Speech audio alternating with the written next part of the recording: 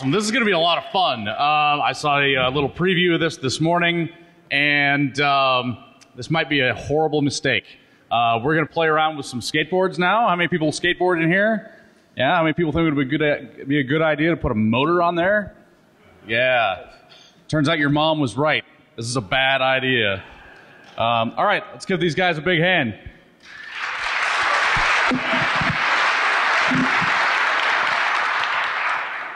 Hello, how's it going?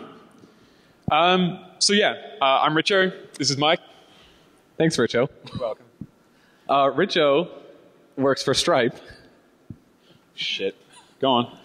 All right, whatever. I'm Richo. I work for a company called Stripe. I do security type things for them. I'm a duck enthusiast. I ran a conference one time. So I work for eBay, and I really like Bluetooth and wireless stuff, wireless exploitation. And yeah, I'm occasionally the voice of reason sometimes. So why did we do this to ourselves? I mean, the thing that first made me think I'm going to buy an electric skateboard.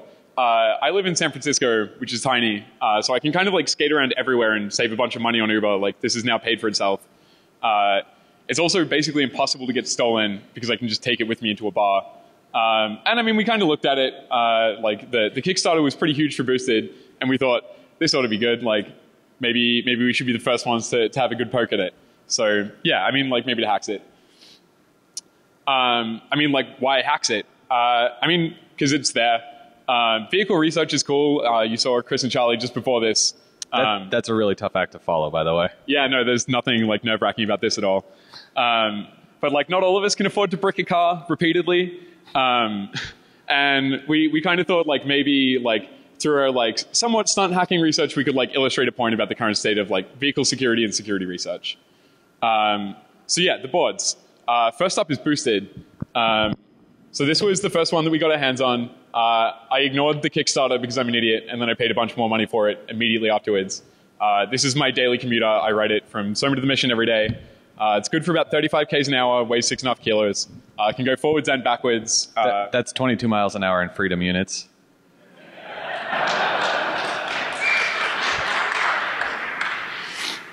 And so next up is Evolve. This one's from an Australian company, which actually would make a lot more sense for you to introduce it. Yep. It's Australian for skateboard. This one's made out of carbon. Like Richo just mentioned, it doesn't have reverse. It just goes forward and it has brakes. It also has a really interesting quality where, since it only has one motor, when you hit the brakes, you tend to pull into traffic. Great design choice. And lastly is this board called the Ego, which is right over there. This is more or less a Chinese knockoff of Boosted. It's literally as stiff as a plank. So yeah, you've maybe kind of noticed the design trend here. Evidently you make a black board with orange wheels. That's kind of how it's done. So the first board we wanted to talk about today was Boosted. So as I mentioned, it kind of can go forward and backward, has regenerative braking. So if you go down a big hill and hit the picks, you kind of pick up some of the power that you lost. Its remote uses Bluetooth, which was kind of interesting to me. And so I would like to tell you guys a story. So I used to live in Melbourne once upon a time. And I think this Boosted board has actually been to more countries than any other at this point. So I was skating around Melbourne one day, and I went through Fed Square, which is just a notoriously RF noisy environment. It has tram tracks. It has this thing called Fed Square, which is just full of various wireless signals in that it has its own Wi-Fi as well as every bastard having a phone.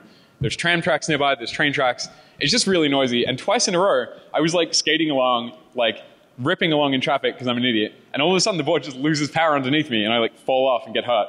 And so immediately, I was I wonder if we can do this reliably. And so one thing leads to another, and as far as we know, this is the only CV that's ever been allocated to a skateboard.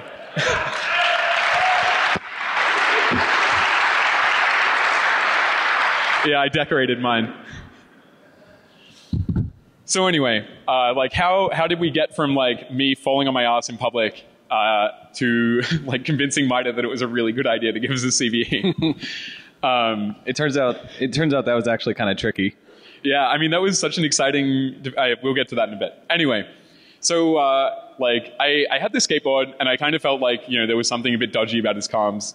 And I knew it used Bluetooth, but I sort of knew nothing about Bluetooth beyond sort of how to spell it. But I knew this guy, and I knew that Mike knew a lot of things about Bluetooth. He owns the domain bluetooth.expert. And so I thought, how hard can this be? It'll be like drink a couple of beers with Mike, do some typey, probably get a shell by lunch. It'll be fun. So I bought a bunch of Ubertooths. I'm still not sure what the collective noun is. It's Uber teeth. Anyway, so I bought a bunch of them, and I tried to sniff some packets, and it didn't go very well. So I called Mike and said, hey, how does this work?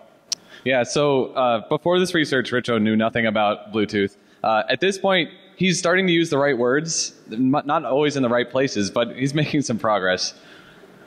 But so he purchased some Uber teeth and had no idea what he was doing, so I kind of guided him through the process. And so the way an Uber tooth works is it's got a microcontroller and a small radio on it that can be reconfigured to talk like Bluetooth, or in this case, Bluetooth Smart, BLE. So we've got some code in the repo for following connections, hopping along with them, and putting the data onto the PC. So we fired these guys up and got some packets out of it. So the interesting thing about modern Bluetooth is that its crypto is pretty good.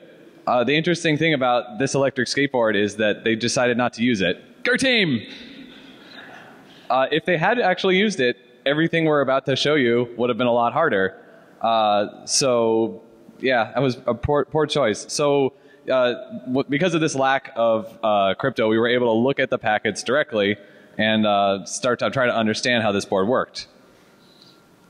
So BLE uses a protocol called GATT. It's a handle-wise communication. You can kind of think of it as a key value store.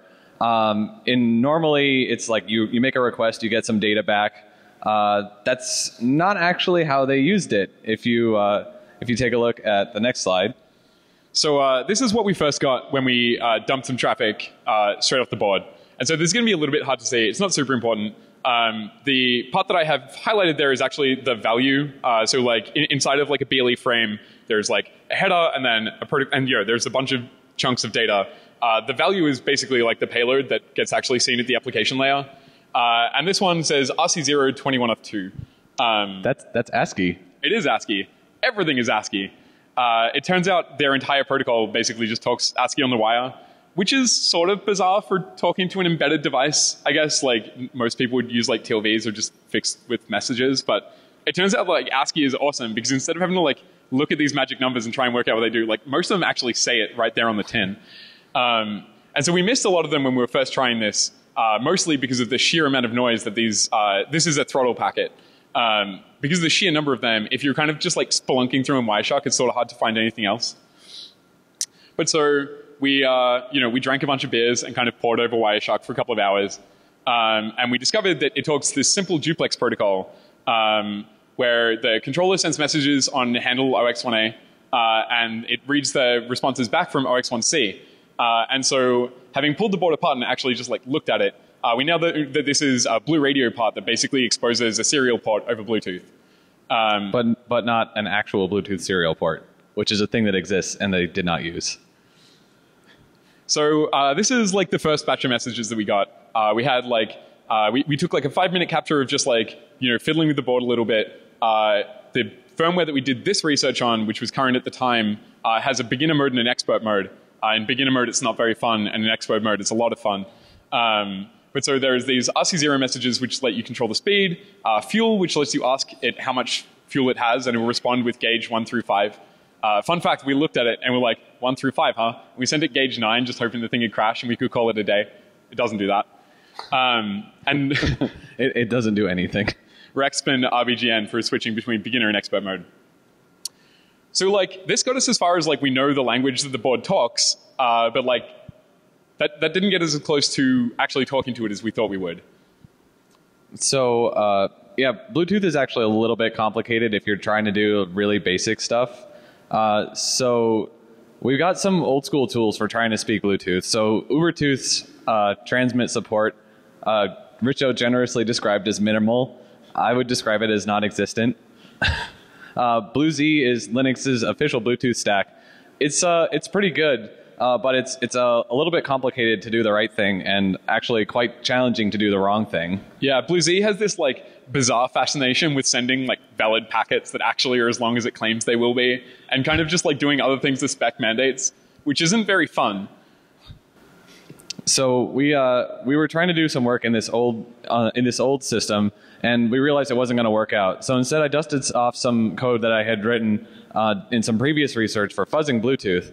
Originally, I thought, oh, I'm just going to, send some data to this Bluetooth dongle and like fuzz like mad. That's how it works, right? Yeah. Just like convert some zeros to ones and stuff.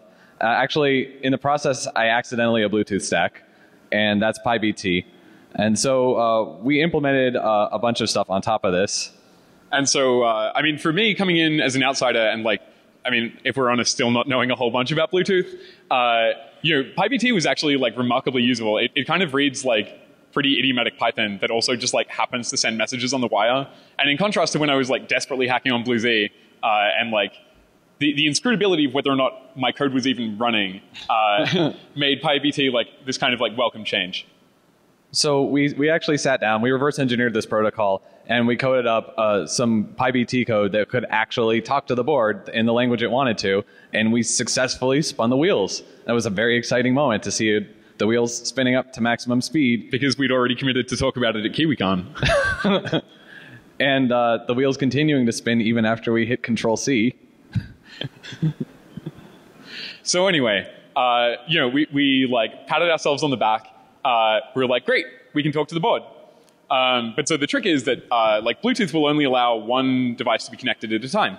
And this is problematic because people typically bond the remote to their boards. It's kind of the whole point of the thing. And so that meant that it wasn't immediately obvious how, like, given that Mike is riding along on his board, like, how do I get control of his board and mess with it? So I was like thinking back to getting thrown off at that intersection, and I was like, well, obviously there is some amount of noise that if you make it, like, everything stops working. And so I went to Mike, naive as I was, and said, Mike, why don't we just jam Bluetooth? So it turns out jamming Bluetooth is actually really challenging. It does a bunch of things. I like this guy.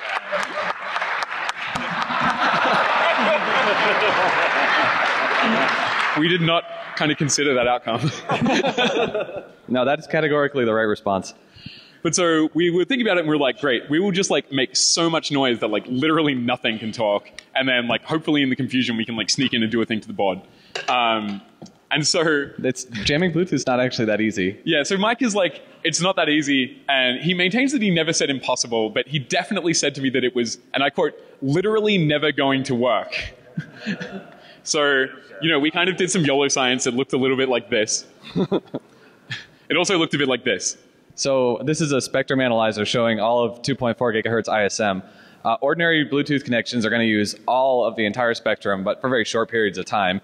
So using a hack RF, we just configured it to shout a bunch of noise in the maximum possible bandwidth that it can, which unfortunately is only limited to 20 megahertz, which math is hard. Is that a fifth? No, it's a fourth of the spectrum. Yeah, math. So that didn't work. So we Excuse me. Hey, how are these guys doing?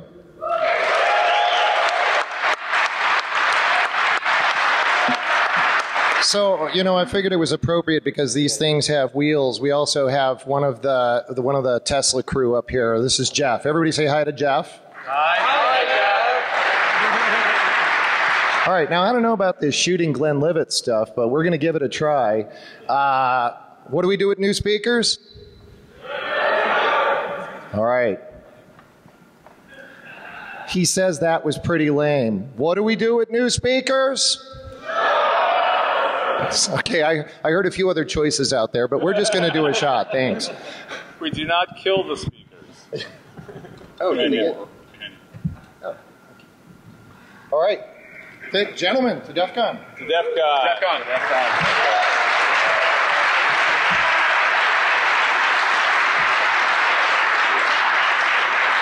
As you were. Is this your final appointment? Well, then thank you. All right. Yeah, shooting Glenlivet, nothing quite like it. Yeah, that's theirs. Yeah. No, please give that where's back. the guy who's riding the skateboard? He really needs a drink. Yeah, actually, can we get Dominic a shot? I think we should get Dominic a shot. I think he needs more than one. Wait, here. Everyone meet Dominic. Dominic is probably going to get hurt for your entertainment. Dominic has made some exceedingly poor life choices leading up to this moment. Everybody say goodbye to Dominic. Yeah. Give it up for Dominic. Yeah, it burns. Not the good way.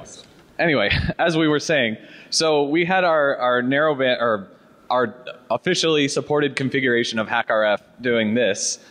We took the kid gloves off, wrote a little bit of custom firmware to disable some filters, and just absolutely scream as much noise as possible. Doesn't matter. We're trying to do bad things here. That also still doesn't work. And so, I was talking to Mike, and it was like, it's almost like they literally designed the protocol to stop us from doing this exact thing. And Mike was getting really sick of me offering suggestions at this point. So we went back to the drawing board. So I actually had done a little bit of Bluetooth jamming in the past, but it's easy to jam connections as they're being created. It's a lot harder to jam already existing connections. But I was able to work on some old Ubertooth code for doing promiscuous mode, recovering connections, and then sprinkling a little bit of magic to jam those guys, and that actually turns out to be quite effective. But the problem is promiscuous mode works by capturing a bunch of data. Oh man, that scotch messed me up. You can do it, Mike. I believe in you. So there's a lot of state that you have to recover from the air in order to actually follow a connection. So you have to capture the access address, which is probabilistic and the least reliable part of this process. And then after that, you have to capture the hop interval and the hop increment, so you know which channel it's supposed to be on at any given time and what order the channels are traversed in. So we coded this up, and it looked a little bit something like this.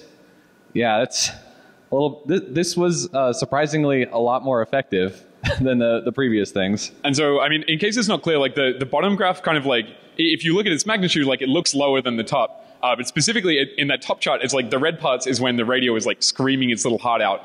And the reason that it's kind of like got this stepping pattern is because it's successfully recovered like what frequency the other radios are on, and then it like just jumps along with it, being like, ah! And then no one else can hear anything, and then we win. Which brings us to, hi Dominic.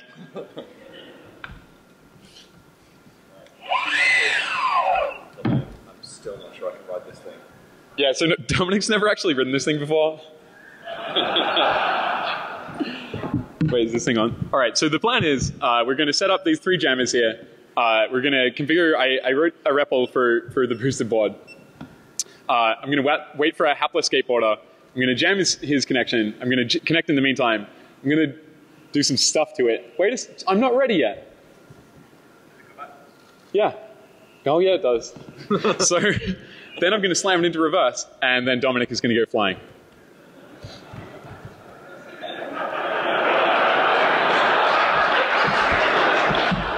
Would you like a cigarette, Dominic? Perhaps a blindfold? He says, "Tell my family I love them." Come on, Dominic, let's do it.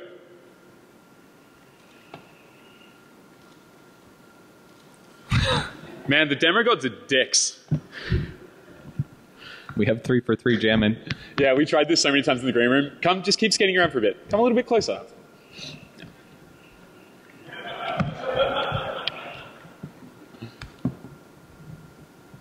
Come on, Dominic, come close. Don't be shy.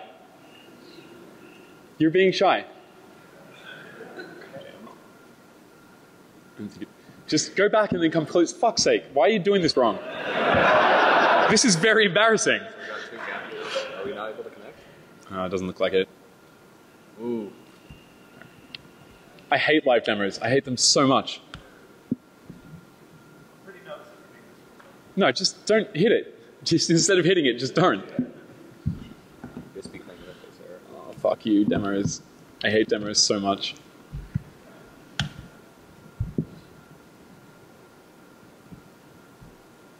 Yeah, no, this is really dissatisfying. Wow. Come on, go back and forth once more. And then we'll quit and probably drink very, very heavily because this sucks. No, you're gonna have to.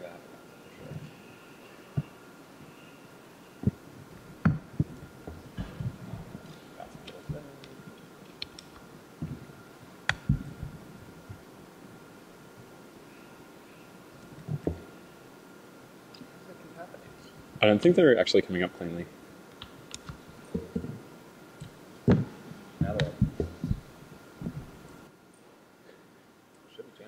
I agree.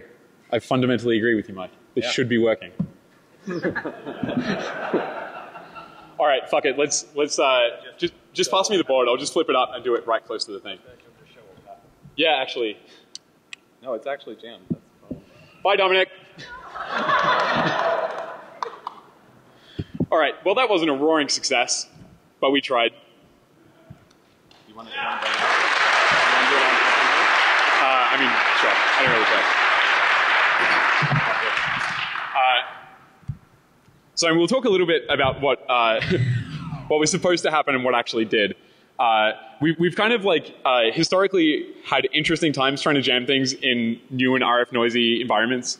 When we filmed the thing with Wired, one alleyway worked great, another one totally didn't. Evidently, this alleyway is a lot like the one next to Wired's office. Yeah, it turns out people are using a lot of technology in this room. Stupidly. So anyway.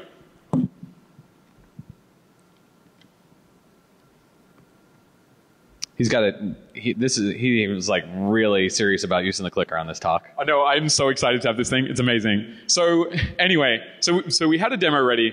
We concocted this like new demo the other day, and we weren't sure whether or not DEF CON were going to let us get away with it. And it turns out they absolutely were not. So as you probably gathered, like one of the problems with this was that you need to be quite close to the rider. You know, if you're too far away, it doesn't stick, and you look like an idiot on stage. So we're like, how do we get closer to the rider? Do I need to? There it is. So, so we strapped our exploit to a drone, and then we tethered Mike to the board because we were vaguely concerned about the board winding up over the edge of this hotel. So this is about where we turned on the jammer now.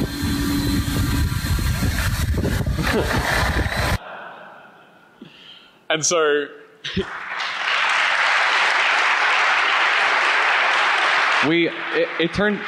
It turns out strapping a Raspberry Pi and a Bluetooth dongle and 3 Uber teeth and a whole bunch of other shit to a drone causes some weight issues. So specifically, a drone that uses the 2.4 gig spectrum to communicate with its controller. Like, this is not the best idea we ever had.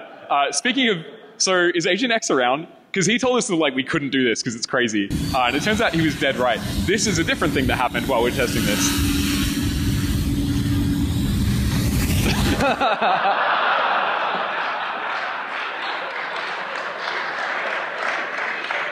It's really easy to get people off boards. That was honestly one of the most terrifying things I've ever seen. A massive drone with 4 huge carbon reinforced propellers flying straight at you. So anyway, we reported these bugs to Boosted before KiwiCon last year. We got off to a pretty shaky start with them. They had never dealt with security researchers before. I sort of hate vendors in general. But they were actually really surprised that they weren't using crypto. They were quite sure that they were, and we were like, oh, we are quite sure that you are not.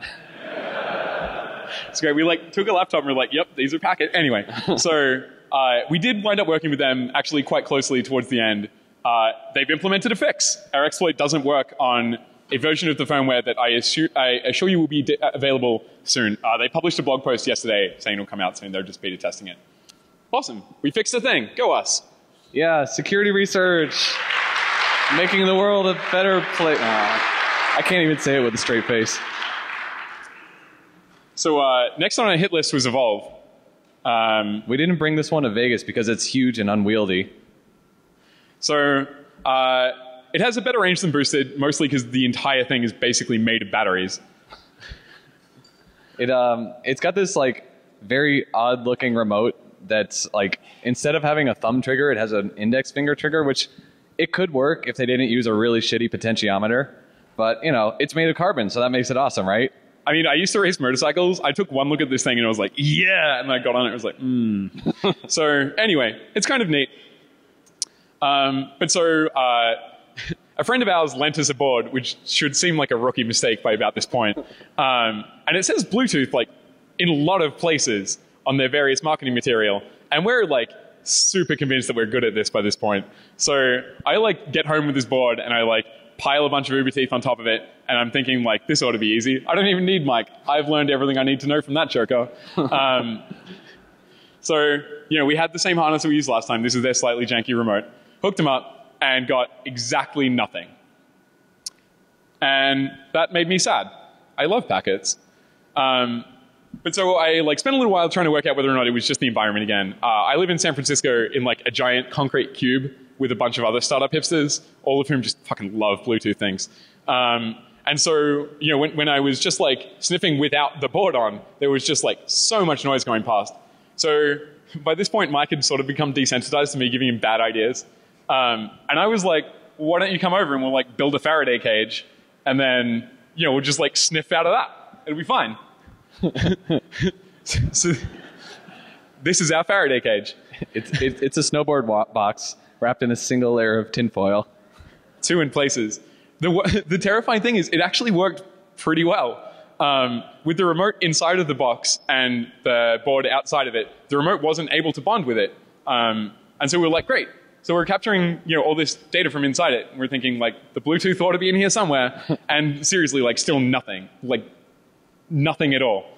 So we're kind of like puzzling over this for a while. And so I don't know if Moran's actually in the room.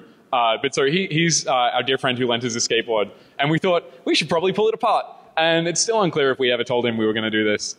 So hi, Moran. If you're here, we pulled your skateboard apart. So this is the inside of the controller. So we looked up, it's got a conveniently labeled RF part on it. And we looked up the name on the data sheet. And it was a little bit bizarre. It was this chip called the NRF24LE made by Nordic. And despite having LE in the name, it is not BLE. It is not a Bluetooth chip. Which led me to ask some questions. So, I mean, this is kind of small. This is a bit bigger. This definitely is the word Bluetooth. And so I had some confusion about this. But so, fuck, I went too soon. So it talks this thing called power thirst. Menergy. No, it actually talks this thing called shock burst. With the trademarks, they're actually in the data sheet. And so we were like, okay, this is not Bluetooth. We don't know anything about it. That's weird. So, I mean, we were still at my place, hanging out with our Faraday cage. And it was like, sorry. At this point, we had also very clearly had too much beer. Yeah. And so we didn't have a hack RF. Ubertooth was obviously not going to do us any good. Well, it could have done us good, but not the way they used the chip. And so we couldn't fiddle with this radio, but we did have the board pulled apart. And Richo impulse buys shit all the time. Yeah, so because I work at Stripe, I just buy things that Stripe merchants make for no reason. So I had this Salia that I got as far as sniffing some USB with once and then put in a drawer and never looked at again. So we hooked it up to the logic analyzer, and we dumped a bunch of traffic, and we still got nothing. And we're we looked exactly like that shrug emoji at this point. We just had no idea why we weren't getting anything. Kind of an aside, don't yell it out because no one likes that guy. But if you come up to us afterwards and you can guess why this thing is strapped to the back of the thing, I'll buy you a beer. It appears to be a piece of foil tape. I've asked several different RF engineers what it's meant to be used for, and I got several different answers. It's fascinating. So anyway, we didn't get anywhere with the remote, and we thought, fuck it, we'll pull the other thing apart. Hey, Ryan. So the inside of the board is actually a little bit odd. About 95% of the surface area is taken up by battery. And there's this little tiny compartment in here that is just cramped as ridiculous. But we pulled everything out and we could trace through it. It's a bunch of off-the-shelf parts. Curiously enough, the RF module is not in that little compartment there. It is above the front wheel, which kind of makes sense from a design perspective, but it's just a bizarre design. It's kind of like they didn't know what they were doing. So they have this video on their website, explaining how to fix a flaw in the if your remote isn't bonding properly, and it involves sticking tape to stuff. And it's a little unclear what they were doing at the time. Our hunch, given that it says Bluetooth but doesn't have any in it, is that they just shipped it off to a contractor or whatever. So anyway, Shockburst we did a little bit of reading on. It's this simplex protocol, so it's the remote yells at the board, and that's kind of it. Which is why we weren't seeing much data from the remote, because there was kind of nothing to see. It's not crazy complex, but it does have a 9-member bit field in it, just to make everyone who's ever tried to implement a harness for it really miserable. So we went ahead and looked at this, and we knew we weren't going to be able to use an Ubertooth to poke at it. So instead, we looked at Travis Goodspeed's Next Hope badge, which has the radio version of the NRF chip that was in the remote. And I was looking into this, Googling around, trying to figure out how to recover some of this data, and I found out that Travis had already done exactly the thing I was trying to do. He also wrote a very thorough blog post about it and had a bunch of code in the GoodFret repos that do exactly the right thing out of the box. So high five Travis for making my job really easy at this point. At this point, I cracked a beer for a job well done.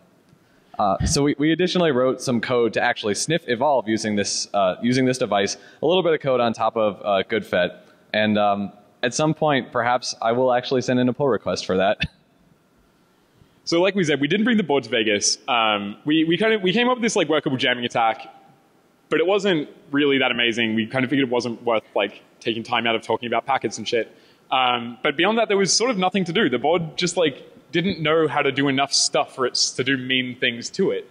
Unlike Boosted, which had a bunch of hidden functionality for us to fuck with, this thing had a throttle, and that was it. So we successfully jammed it. We made one roll down the hill on whatever. So Hold the mic close to your mouth. yeah. So anyway. So that brings us up to the Ego, which, I mean, if you come up after the talk, you can see that it looks almost exactly like a boosted board. This one also says Bluetooth all over it, and in fact has a smartphone app that communicates with it over Bluetooth. So you'd figure at this point, it's got to be Bluetooth, right? Which means you can probably see where this is going. So Richo pulls out a couple Uber teeth, and at this point, still doesn't actually know how to use them properly. But there's no shame in that, Mike.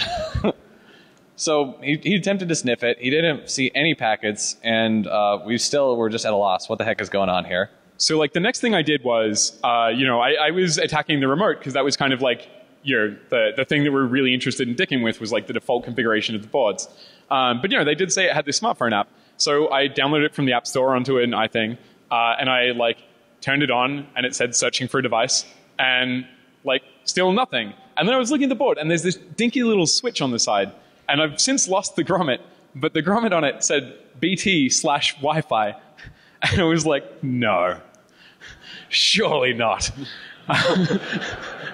No one would build a skateboard that talks Wi-Fi. That would be crazy. So it actually turns out they didn't. As with all of these things, they just put words that don't mean the things that are inside the boards on them. So I looked at the smartphone app because I was kind of wondering whether or not, as the board, I could dick with people's phones and exfiltrate their address books and shit. That would have been tremendous. And there wasn't a whole lot in there. It does turn out that iPhone Bluetooth is crazy hard to jam, though. Yeah, so iPhones talk to the Bluetooth chip and tell it to avoid the channels that are being used by the Wi-Fi connection and some of the LTE connections. So they don't use all the data channels, and the promiscuous mode jammer that we talked about with Boosted, which worked super well, didn't it, guys? That one doesn't even work at all with Ego running on iPhone. It's just there's too many unfixed variables that you can't recover. So we went back to the remote because it definitely, it works. It obviously talks something. So we had a good look at it, and we're what even does this thing talk? So based on the position of the switch, if it's paired with a phone, it's Bluetooth, and paired with a remote, it's the shrug emoji again. So we pulled it open as we're wont to do, and we identified the radio part kinda, except it had the serial number scratched off. Yeah, and it's kind of unclear whether or not this was an obfuscation technique or just damaged in shipping. But so, we were at this for a little while, and then we had this pivotal moment where Mike offered maybe his single-handedly biggest contribution to this research. So this is a HackerF Portapack, which is Do you want to explain in a bit more detail? Yeah, the PortaPack is a shield that sits on top of the Hack RF and has an LCD and a jog wheel and basically turns it into a handheld radio, and for what we used it for is a wideband spectrum analyzer.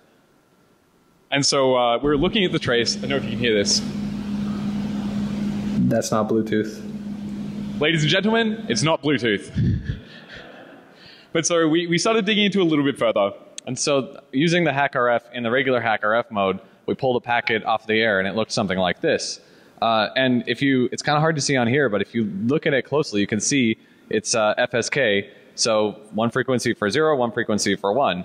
And we were actually able to do a little bit of GNU radio and demodulate that into something that we could actually look at and count the bits. And so using this, we were able to recover the FSK offset and the access code used to identify the packets and the bit rate. And so using all that, we could later plug that stuff into something like an Ubertooth so that we could sniff it. But before we could actually get to this point, we had to fire up GNU radio and connect a bunch of boxes with a bunch of lines. I don't know if anybody in this room has actually used GNU radio, but it's quite difficult to work with, especially if you don't know anything about DSP. Kind of felt like this when I was using it. But in any case, we could actually see the packets. We could see how frequently they were occurring. And so we could also, wow, these slides are way out of order. Yeah, you did this. Yeah, this is my fault. So we had Here, do you want this? Yeah, that'd be great. Thanks, man. So at this point, we had actually plugged all this stuff into the Ubertooth, and we could sniff individual packets on individual channels. But the device used different channels, and the time between packets on a single channel we could measure, and we could also measure the time between packets on a different channel. So we could try to identify all the channels that it was using, and then we could also figure out the hop order between those channels. So first up is this histogram here, where I sat on a single channel and counted the time between consecutive packets using the high resolution timer on the Ubertooth. And you can see they cluster very neatly into these buckets that are 44 milliseconds apart. So on a single channel, you always get 2 packets 44 milliseconds apart. And then next up, you can actually see 3 of the 4 channels that it uses here. And the first packet, the second packet, and the third packet. And it turns out there's 11 milliseconds between those guys. So we had found out that there were 4 channels that this thing used. And the time between the first 3 channels was 11 milliseconds. Guess what the time between the next channel was? 11 milliseconds. So at this point, we had actually black box reverse engineered the way that the protocol hops through the channels that it used, and actually have some code in Ubertooth to do all this. So I think this says upstreamed. I'm not sure if we've actually pushed this yet. We're going to get all the code out kind of in the next couple of days coming out of this. So yeah, once we'd re-implement it, we were like, great. I mean, we already know a bunch of stuff about making lots of noise with Ubertooths. Why don't we have a stab at jamming this thing? And so as we mentioned, this thing doesn't have a reverse, which makes it kind of like... We're going to talk about the jammer first, Richo. Fine then, Mike. So this is what our jammer actually looks like in practice. You can see the first pack. So that jammer works by listening for the sync word of the packet, and then instead of sending the data back to the PC, it turns the Ubertooth around into transmit mode and spews out a bunch of data. Then it hops to the next channel, waits for the sync, spews out a bunch of data. And if you do this for a while, after about a half a second, the board gives up and it loses the connection. Sorry. This time it'll probably go way better.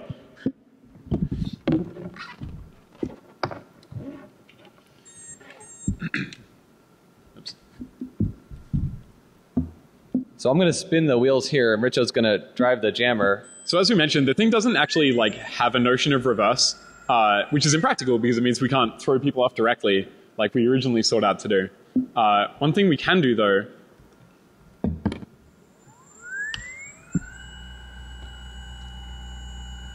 Oh, you have to be shitting me. What happened? Nothing, Mike. Nothing happened. Oh. No, it actually, all right, at long last. I can't drive it anymore. Exactly, and so finally this thing stuck. Normally it's a lot quicker than that. But we were able to remotely disable the brakes and the throttle on the board. Meaning that if you just grab someone on the way past a hill, they're now just on a mechanical spear. Hey, let's run this one again. All right. It works every time, 90% of the time. Oh yeah?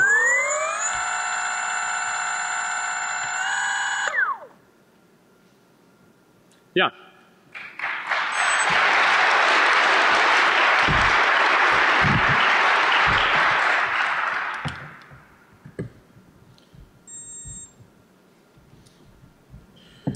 Is this me? Oh. What did you do with yours? I think that's yours. That's mine. Hey, we had a slide for that demo. Yeah, no, it's out of order again. Nice. So yeah, I mean, we kind of ran into the same issues that we did with Evolve. We looked at it and like it was really fun to dick with, but by virtue of the fact that its only interface was just like take messages off the wire and pass them to the motors, there wasn't a whole lot that we could do with kind of like interfering with other functions of the board. Kind of for this reason, it also means that it's extremely unlikely that the vendors will be able to patch against these things. Yeah, demo slide. Anyway, so right towards the end, we were kind of working on this thing, and we thought, like, you know what? Fuck it. Like, there's probably some more stuff in Boosted. And since the very start of this research, I just wanted to shell on a skateboard. Like, that's the thing that I wanted. So we got to thinking, like, what if we could execute arbitrary code on a skateboard? And so we pulled the board apart. We knew that it was using this particular chip. We didn't have much luck trying to find debug ports in the first case, but like as we started to dig into it, we actually found them later. But a couple of months after we like started this research, Boosted released an app, and if you look at the bottom there, it says there's a firmware update available, and we're like, huh, neat. So we were like, great, firmware update facilities are pretty good. It's probably a good way for us to like just give it some code, have it execute it. Sounds like fun. So we took one of the boards. We dumped the Bluetooth traffic that was heading between the phone and the board's Bluetooth interface, as well as the HTTPS traffic between them and their backend server with Burp. And then kind of stitching this together, we figured we could probably work out both like how to send firmware to the board and what the firmware actually looks like. And so like a lot of hours later, we'd finally like stitched together something that looked a lot like a firmware blob from a combination of these two things. And there was there were some slightly quirky things about it. The strings had a bunch of weird interior nulls.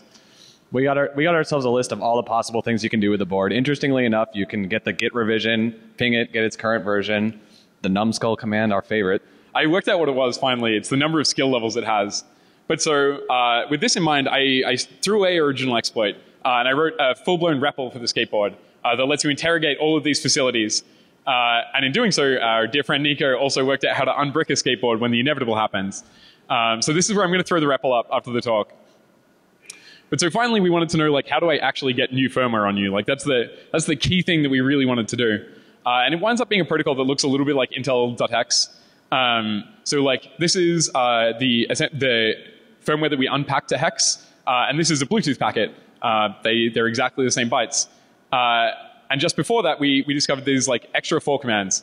And so BTLD actually says like, give me your firmware. BBLC so BBLD accepts a region. BBLC says like, give it to me. BBLR is the thing that we're really interested in, which is like, how do we actually move the blobs around? And SEND is just like a sigil for the end of the thing. So we're like, what do we do with this, right? I mean, you could probably do something shitty to a writer. I mostly just like believe in owning my own hardware. I feel like maybe my board should go faster. Unfortunately, at this point, we bricked the board. So we're down to 1 minute. So we're going to briefly talk about the golf board that uses the exact same stuff and has really hit people riding down golf courses. We didn't get a chance to hack one of these because it was really inconvenient for us because neither of us actually plays golf. But it would be interesting to play with these. I want someone else to do it, basically. Someone else should hack a golf board. So throw out some greets and thanks. Thanks to Nico, who like did a lot of great stuff for us. Helped us out with the hardware and the drone. Marine for poorly choosing to lend us something and then having us take it apart.